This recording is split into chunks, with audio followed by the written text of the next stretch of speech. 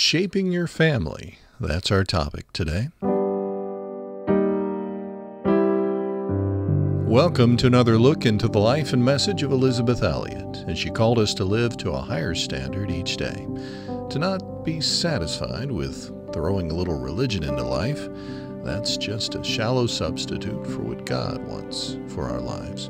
As the series continues in the coming weeks, we'll hear from family, friends, and others who are influenced by Elisabeth's life and message. One of the most important topics of life is the family. Have you ever wanted to ask Elisabeth a question, but you never were able to do it? Well, today Elisabeth will be answering some of the questions that came to her over the years as she thinks about the family and about submission and God's will. So stay tuned for that. 2 Gateway to Joy programs on the way. Also, we'll be hearing from Donna Otto, one of Elisabeth's friends. She spoke during the Wheaton Memorial Service in 2015. The Velvet Brick, about sacrifice, and about Amy Carmichael.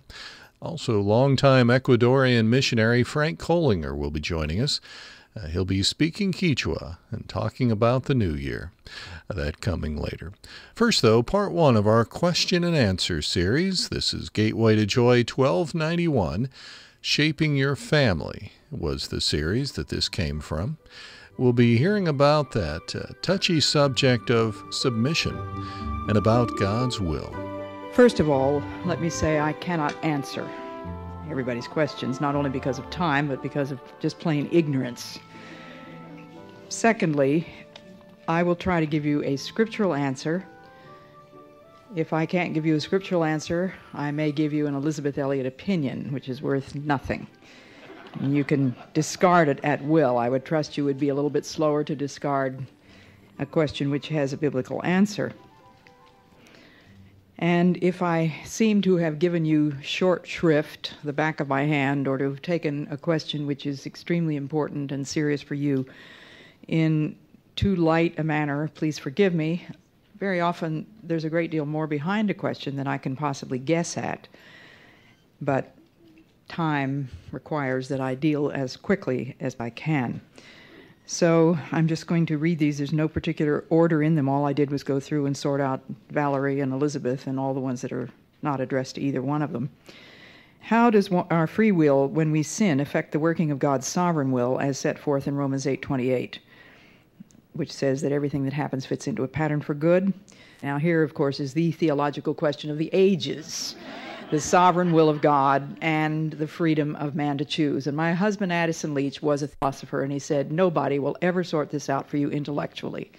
But he said, as Christians, we drive a stake into the ground on the sovereign will of God. There is no question about that. It is taught clearly in Scripture. We drive in another stake on God's gift of free will. He gave Adam and Eve the freedom to choose either to love him or not to love him, the freedom to choose to obey him or to disobey him. They chose to disobey him. That does not in any way detract from the sovereign will of God, because God planned a universe in which it was possible for people to defy him. So one of the most crucial and definitive texts in all of Scripture is in chapter 50 of Genesis. You remember that the free will of Joseph's brothers caused him tremendous suffering. They had murder in their hearts. They wanted to get rid of him. They wanted to kill him. They finally ended up dropping him into a pit. Then they sold him. He went into slavery. He was lied about by an adulterous woman. As a result of her sin, he was put into prison. And some of his fellow prisoners had promised that they would help get him out when they got out, and they forgot to do that. And years and years and years went by, and Joseph suffered because of other people's sins. But in the end, you remember that the fact that he was in that position enabled him to save the lives of his father and his brothers. And he said, you meant it for evil, and God meant it for good. In God's mind, there is no situation that any human being can ever devise that will stultify the working out of his will. So that's the best answer I can give you. You may find a theologian that can do better, but my husband Ad taught me that much anyway. And this same person puts a question, should a wife refuse to submit to her husband if what he asks of her clearly violates God's law, for example, to lie or steal, etc.? And that is a very tough question because in 1 Peter 3, wives are told to submit to their husbands even if they are being abusive. The word abusive is not used in most of the translations in that chapter, but he starts it by saying in the same way, meaning in the same way that he has instructed slaves. Slaves are to be respectful and obedient to abusive masters. And he said, in the same way, you wives are to submit to your husbands. And he uses, and this is the answer to the question, the example of Sarah, whose husband Abraham did ask her to do some very foolish and wrong things. And we are to follow the example of Sarah and trust the consequences of our husband's decision to God and not to give way to hysterical fears. You speak often of reading Christian biographies. Are there particular ones you would recommend? Well, thank you for that question because it gives me a chance to recommend two that I've written. My book, Shadow of the Almighty, was actually the first book that I wrote. And it is the biography of my husband, Jim Elliot, and I have had literally hundreds of men tell me that no book outside of the Bible has so profoundly influenced their lives. And I've had three very well-known radio preachers tell me that that was the book that was crucial in their spiritual life. Chuck Swindoll, James Kennedy, and Charles Stanley all have told me personally that that book influenced their lives. In fact, James Kennedy quoted to me almost a whole paragraph from Jim's biography, and the title is Shadow of the Almighty. The other biography is the story of the woman whose life has had the most profound impact in my own spiritual training outside of my own parents. She was Amy Carmichael of India. My biography of her is called A Chance to Die. But I know that among the biographies that affected my own life were Betty Scott Stam, John and Betty Stam of China, Hudson Taylor of China, Mary Slessor of Calabar, David Brainerd, Borden of Yale. I could go on and on. The great thing about reading biographies is that you can see the whole span of a person's life from birth to death and see in small, comprehensible form the workings of God. And that helps us. Study the biographies of the Bible. It's wonderful to see the way God prepared and called different people. I would love to request that your next book tell about the Howard family. Is that a consideration? It's been done, and the book is down on the book table. The shaping of a Christian family is the story of the Howard family, the home in which I grew up. How did you fulfill your ministry and raise your daughter to come into a relationship with Jesus Christ? I'm not really sure whether there's a connection between those two clauses. Certainly fulfilling my ministry was raising my daughter. Raising my daughter is fulfilling my ministry, among other things. And ministry to me is never with a capital M. All ministry means is service. That's what the word means. Unfortunately, we've gotten it very highly specialized and very narrow in our definition in these days, where people have the idea that they must be able to write books or sing or preach or be missionaries or do something which other people would recognize as ministry, whereas Jesus made it crystal clear that getting down and washing the disciples' feet was what he was telling us we should all be doing. In other words, the dirtiest job, the lowest job, the humblest job, the job for which nobody is ever going to thank you or give you any special credits, those are ministry. It doesn't make any difference to God whether I'm speaking to a seminar like this or peeling an onion, provided I'm doing the right thing at the right time. If it's time for me to make Lars's soup, and I have to make Lars soup practically every day, because he wouldn't dream of opening a can, I have to peel onions. So I start peeling an onion. If that's my job, then that is my ministry. If my job is to write a book, that is my ministry at that moment. But I don't think God is impressed with the writing of a book any more than he is with the peeling of an onion, so long as it's offered to him. That's what makes all the difference. As a single, never been married 31-year-old woman, I know I'm under the spiritual headship of God, and the man on earth that I'm under is my father. How do I balance or maintain seeking, submitting to God's will through my father? This person doesn't tell me whether she lives at home or not. I personally don't think that you are under the authority in the sense of strict obedience to your parents. If you are not under their roof, it makes good sense if your father's paying the bills and you're still living in your parents' house that you would do what your parents want. That's just simple courtesy. That doesn't have anything to do with the principle of submission. But a single woman is not only under the spiritual headship of God, she is under the spiritual headship of the men in her church, the men whom God has entrusted with the responsibility of being elders or deacons or whatever. He is the one who is responsible, and it is to him that you answer, and it is in the theater of the church that you are to play out your part as a woman.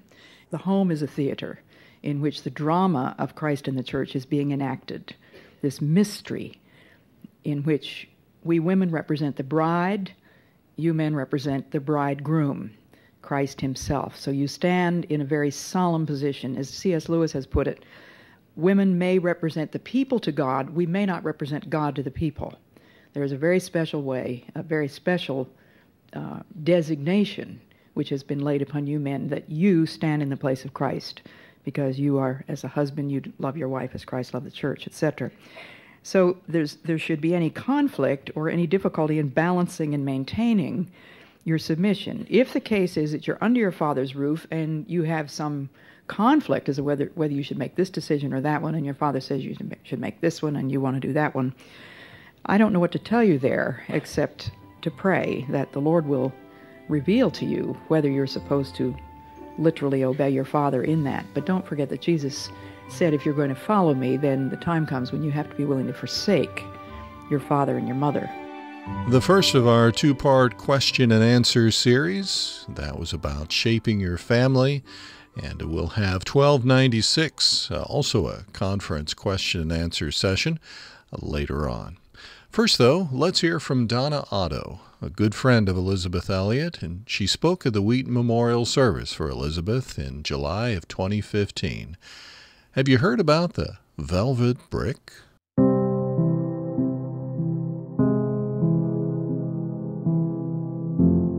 She introduced me to people and passages and books and authors and ideas. In the margins of all my Bibles are EE, places that she encouraged me to read and memorize. And her works, especially Amy Carmichael's work in acceptance, life, peace, altered the course of my life. Altered the course of my life. She reminded me that I should not carry a Bible unless I'd swept under the bed.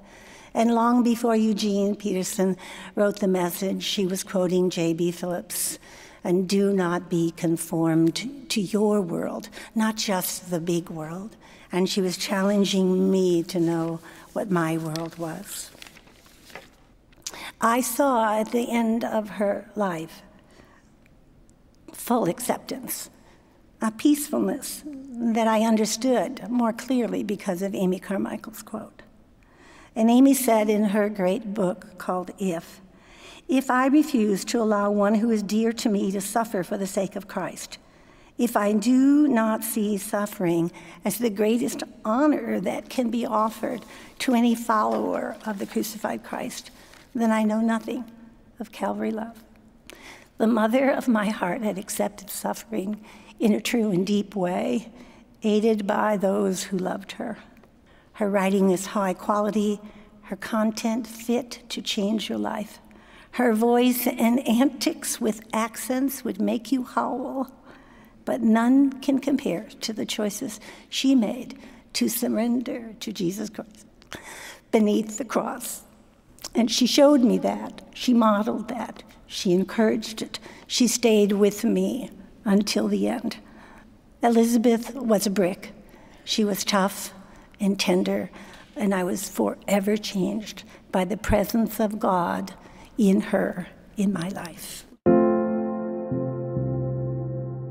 A good friend of Elisabeth, Donna Otto, speaking in July of 2015 at the Wheaton Memorial Service for Elisabeth Elliot. We'll be hearing later on from Ecuadorian missionary Frank Kollinger, who spent 30 years in the country. He'll be speaking Quechua for us and have a greeting for the new year. First, though, more of our conference question and answer time about shaping your family. How do you discipline temper tantrums constructively? My mother took the view that no child will continue a temper tantrum very long if there is no audience. So she would immediately put the child into what she called the crying room, which was a little sort of a pantry, and she shut the door. And another, Valerie told me that just her next to youngest, her 19-month-old, is the only one, I think, that she said has actually stiffened out and started to scream.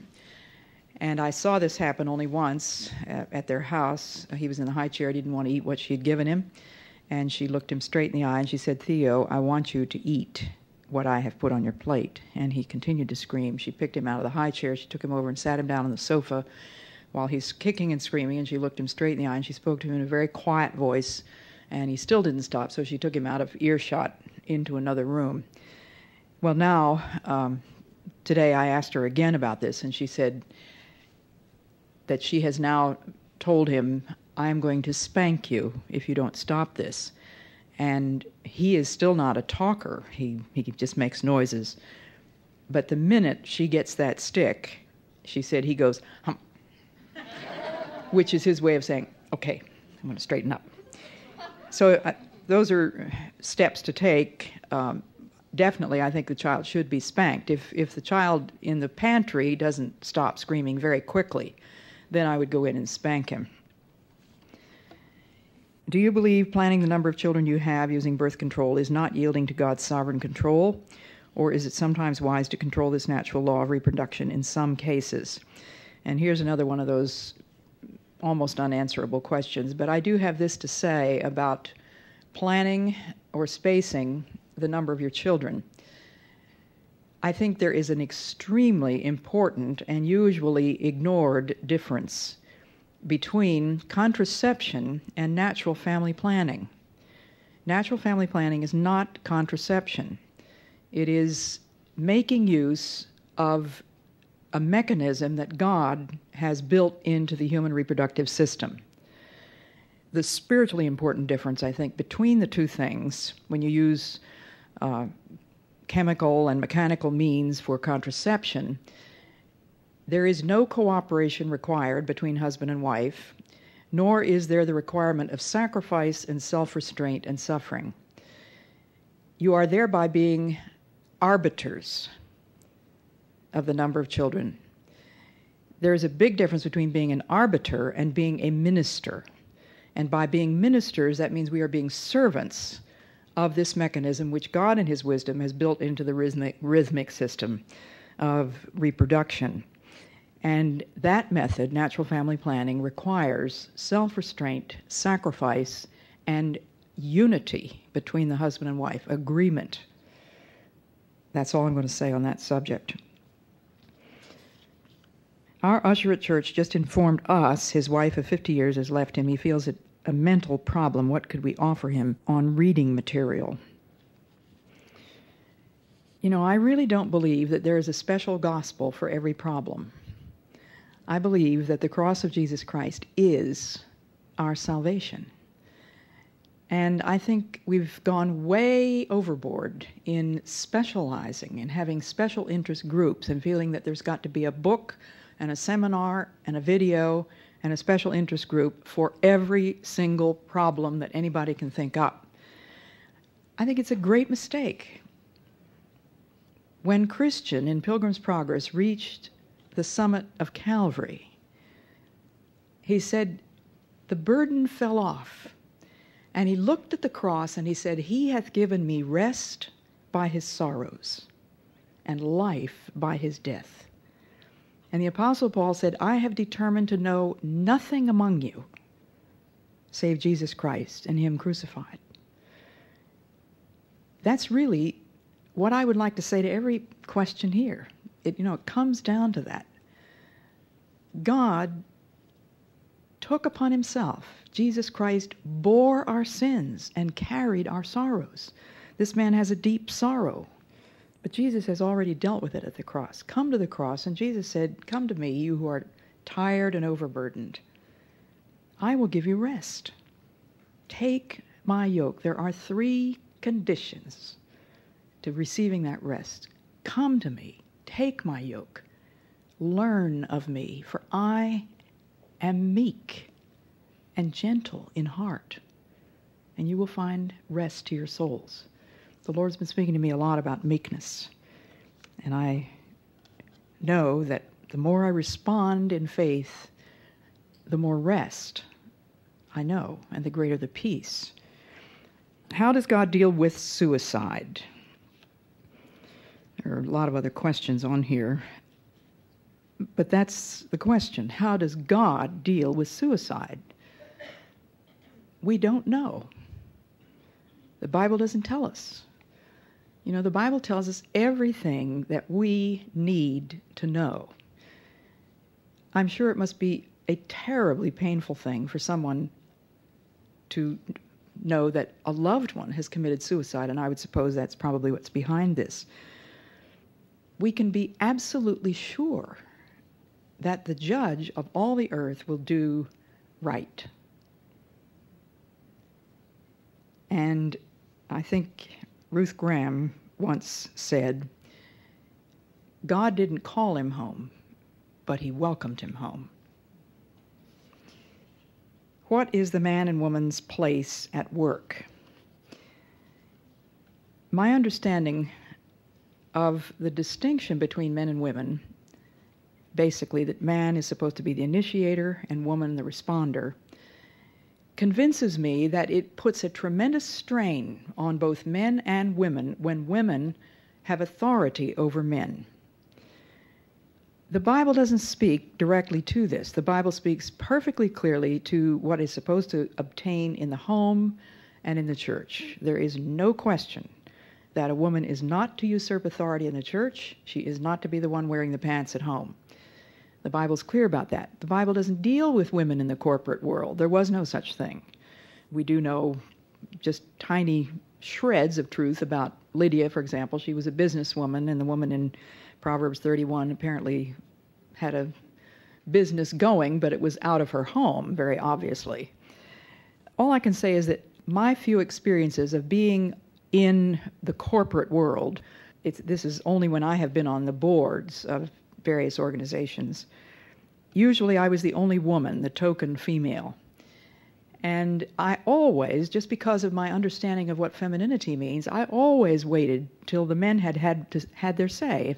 If they had anything more to say, they said everything they wanted to say. If I felt that something had been left unsaid that I wanted to say, then I would say it. But I don't want to be in that kind of a position. I just think that it does put a strain on everybody. So all I can say is I wouldn't recommend it. I would never take a CEO position myself, no matter what kind of a salary they offered me. But I'm not going to tell you that it's sinful.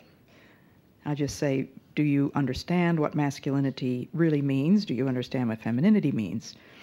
My husband exasperates our children constantly. They don't really like him, and he doesn't seem to like them much either, although they obey him. And we all do love each other. I interfere by trying to help him understand them and know how to relate to them. This causes lots of problems for us. Help. I have no pat answer for that except to pray. That's a pat answer, I guess. But I do believe that we need to respect the hidden working of God in individual souls. We cannot change other people. Pray for your children. Pray for your husband. Pray that the Lord will help you to keep your mouth shut. Never pass up an opportunity, ladies, to keep your mouth shut. Would you also mention the verse immediately prior, verse 21 in Ephesians 5, submit to one another out of reverence for Christ? This puts a more positive light on the command in verse 22 and 25 for me, without taking away from what you so well described as God's order in the marital relationship. I understand verse 21 simply to be a general statement that we are to be submissive in our attitudes to one another. This is the road to harmony. But then Paul spells out the particulars. You know, logic usually goes from the general to the particular. It was logical for him to say, submit yourselves one to another. Well, in what way do we submit ourselves one to another? There are certain special areas in which the submission is clearly spelled out. One of these is in the marital relationship. Wives, submit yourselves to your husbands. Now, I did point out last night that it is a sacrifice for a husband to love his wife as Christ loved the church. It does involve sacrifice, the laying down of his life, the giving up of his right to himself. To me, we need to be careful not to say that he is therefore to be submissive to his wife. He should be unselfish about his wife's desires and consider them in honesty and in love before God. But let's not get confused. Paul goes on to another specific. Children, obey your parents. There certainly is no way in which the parents are to be submissive to their children, but the parents are sacrificing for their children all the time, aren't they? And slaves, be obedient to your masters. So God is establishing an order, a hierarchical order, and this hierarchical order is visible in the universe. We have God at the top, then we have cherubim, seraphim, archangels, angels, and men. Men a little bit lower than the angels, and below men are all the animals. And that is clearly spelled out in Scripture, hierarchical order. And so we have a hierarchical order which is the glory of heaven. It is a glorious inequality for us women. We are meant to be complementary, and that is our freedom and our peace. That was Gateway to Joy 1296. Well, before we go, let's hear from Ecuadorian missionary Frank Kollinger. He ministered in the Ecuadorian jungle and actually lived in the country for 30 years and still goes back to minister as he loves to do. Well, he's going to speak a little Quechua for us. When Elisabeth came to St. Louis, I heard an advertising on Christian radio, I think it was, where she was going to be down at a hotel downtown for a women's conference. So I went there and just stood in the back. And so after that, I just kind of went up to Elisabeth, said, "Kausangitu, Señora Elisabeth." I said it in Quechua. And she looked at me. Then I said, "Nuka Pancho Mani, I'm Pancho."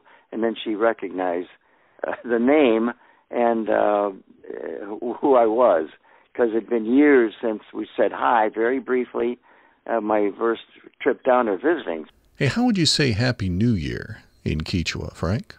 They would use Spanish now, of course, but they would probably say something for a New Year. Kushi Mushu Huata. That means Happy New Year. 3 words in Quechua. Kushi Mushu Huata. Longtime Ecuadorian missionary Frank Kollinger. Thank you for that. And a Happy New Year to you, too. Well, it looks as though our time together has come to an end. Let me thank you for letting us come into your home, your office, maybe along with you as you jogged, wherever we found you today. It's been good to have spent some time with you. On behalf of the Elisabeth Elliot Foundation, in cooperation with the Bible Broadcasting Network, let me invite you to check out all the resources at elisabethelliot.org. Elisabeth with an S, elisabethelliot.org. And for more lectures, devotionals, videos, and Gateway to Joy programs, other resources too, that's the place to go, elisabethelliot.org. Thank you for taking time to leave a review for us as well as you listen to the podcast. Well, until next time, may God remind you daily you're loved with an everlasting love, and underneath are the everlasting arms. Kushi Mushu Huata.